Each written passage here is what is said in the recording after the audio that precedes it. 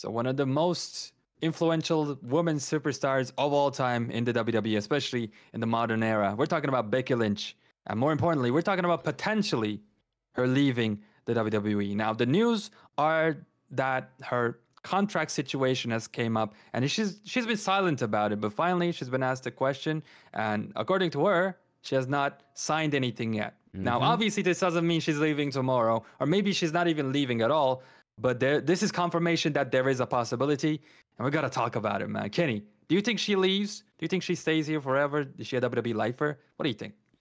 You know what? People keep saying there's nothing to his story. She's not going anywhere. I saw it on X as soon as the story pops up. She's not going nowhere. But why are we this close to her contract expiring? I believe she said she has 2 more months on her contract and she still hasn't Yep. signed. And we've heard the same thing about Seth Rollins. He still hasn't signed anything either. Now, he just had that injury. So I think if they want to add injury time to his contract, they can. But if that time comes up and she doesn't sign, I think there's a good chance that Seth Rollins is out of there too.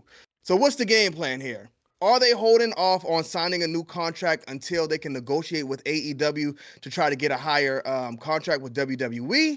Or are they really looking to get out of there? Because if we look at Becky Lynch, she's been performing. She's got a big spot at WrestleMania this year, as does Seth Rollins, but he's been hurt bad. We saw Seth Rollins was really hot when he did the whole burn it down gimmick. And now, even though he is their world champion at the top of their cards, he's just not as hot as he was before. I mean, look at him in this whole Seth Rollins, Cody Rhodes thing. He's like on the back burner. He's kind of like the minion. He's like the pawn in the whole thing. And they've been burying him. Now, unfortunately, Roman kind of fell down to the side with them, but Seth Rollins, I think he's a lot better than they portray him. So I would not be surprised if he wants to get out of there and boost his profile just like Cody Rhodes did, just like Drew McIntyre did, just like Jinder Mahal did. I mean, he left and came back and became a champion. So I think if Seth Rollins leaves, there's a lot of potential. And Becky Lynch not signing yet, I think has a lot to do with that. Brian, what do you think? I like your last point with Becky Lynch not signing yet at the end, because it could be that they're both kind of holding out to see where one is going to go. Because at this point, you are talking about they have a kid together. Obviously, they're together. So they may be looking at if they're going to stay in one place together, whatever the case is. Now, me personally, I don't think they're going anywhere. But we all thought the same thing with Edge on the contrary. So you never really know what's going to happen with the WWE or AEW. But, man, it'll be really tough to see Becky Lynch leave. Because it's just... I just don't see Becky Lynch in AEW or even Seth Rollins in AEW. But hey, man, you never know. I think the fact that she's not signed 2 months before, and even Ariel even followed up with a question and asked her and said, "Is this rare that that you're not signed yet? Because this is like 2 months is crazy, bro. You talking about she's main eventing or was supposed to be? She has a huge match at Mania." And she's not signed. So that alone is kind of crazy. But when he asked her, he was like, all right, AEW, anything like that? She was like, nope, I'm only talking to WWE. It could be bluff, but Seth and her really, really have seemed loyal in the past. So I don't really know if they go anywhere, man. So it's a tough one. It'd be surprising, though, I'll tell you that. If AEW could land Seth and Becky Lynch, that'd be insane. That roster would start to get even more crazy. But Yeah. I look at Sasha. I mean, she left for different reasons, but she had that awesome WrestleMania match with Bianca. Yeah. And then a little later, she was out of there. You know what I mean? Like with wrestling, you never know. You yourself said it with Edge. People called him a WWE lifer. And look where he is now. Like Tony Khan, let's get something straight. He has a lot of this. He has a hell of a lot of money. And that could sway over anybody in the world, especially people like Seth Rollins and Becky Lynch, especially Seth Rollins. I don't know if Becky has said this or not, but I was listening to an interview that Seth Rollins did. I don't remember. It was a while ago. But he was saying that, you know what? I actually enjoy living in my hometown. Like, it's a tiny town, Downport, Iowa. I like it, man. I got my school. Now I got a kid. I realized that wrestling is just not, it's not my entire life. Life is about different stuff as well, and I want to look after my kid now. So what it seemed to me like, he's like, if the right circumstances were to present themselves, if I'm making the money, if I'm living comfortably, and if I'm, more importantly, being happy with my family, getting to hang out with them. An example for this is like Will Ospreay, you know, that's literally what he said. Like, oh, I get to hang out more with my family here, so that's why I chose AEW. Now, obviously, Ospreay never really had that many ties with WWE. He got invited personally by Paul Heyman to Evolve and, you know, by extension to the WWE back in the day. But we're talking about Seth Rollins here. He's pretty much buddy with Triple H. It's hard to believe, even with these arguments, that they will go to AEW, but it certainly isn't impossible. Again, money is a huge factor, though I don't think these two needs it. It'd be cool. It would be nice for AEW to have these two there because I mean, especially Seth Rollins, as I'm sure tons of friends there. I mean, like ROH was, you know, integrated to AEW, so that's pretty much everybody in ROH. Seth Rollins probably knows, you know, by proximity or some other reason. But yeah, I don't think these two will be leaving WWE. I think they are gonna like, oh, we might go to AEW. You know, use that as a trump card, like you guys said, to get the contract monies up a little bit, maybe, or not even get more money.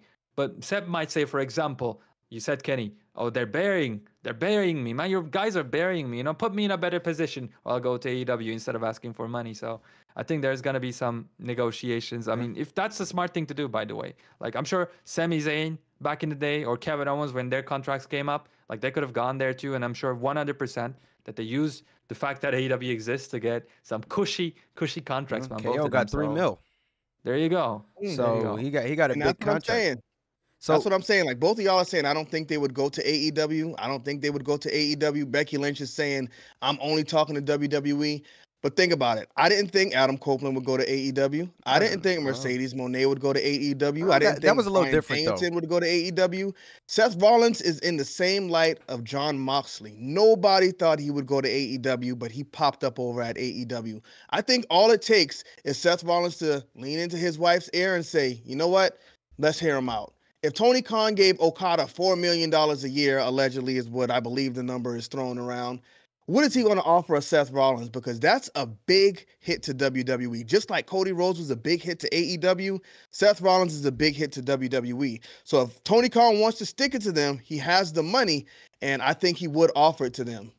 I got to make this point real quick. Jon Moxley and Seth Rollins, the way they both talk about professional wrestling is way different. I think Jon Moxley is kind of crazy. He's like, whatever you see on TV, that's what he actually thinks in real life as well. Yeah.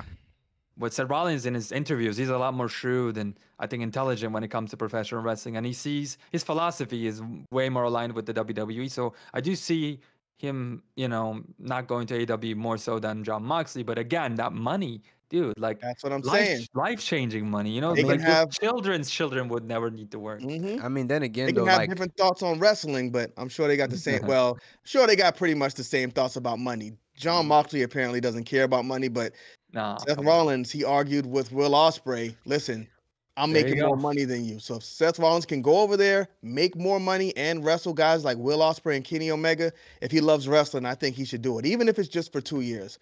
I'm sorry, go ahead, Brian. No, I mean, I think the big thing here is if Seth Rollins' body is just as banged up as he says, he would benefit from an AEW schedule, wrestling once or twice a week. Because house shows, as we all know, they're always doing a house show.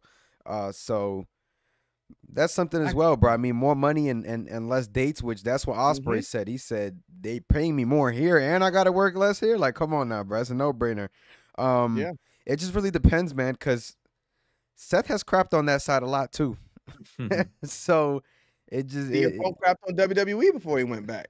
Cody? I don't think Punk had a choice, though, if I'm being... Cody broke the throne. I mean, that's what they do. Yeah, so, I mean, we'll have to see, but if he does get Seth, it would be a huge W for him, but I don't know. I don't see it, but that's here's the thing about your point of him working less of a schedule. I think that's more dangerous actually, because in the wrestling, when it comes to its physicality, if you work less, you have more chances to get injured. Unless he keeps on training instead of doing house matches, like he goes in the ring multiple times a week and actually trains his heart out.